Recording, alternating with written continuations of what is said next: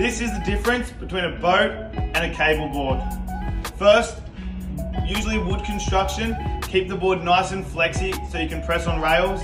Fiberglass or carbon fiber construction, you want the board stiff so you can pop off the wake. Second, no fins, no getting caught up on obstacles, making it a nice smooth transition. Fins and a lot of bottom features, making the board grip nicely in the water and you can cut hard up the wake. The third is the edges.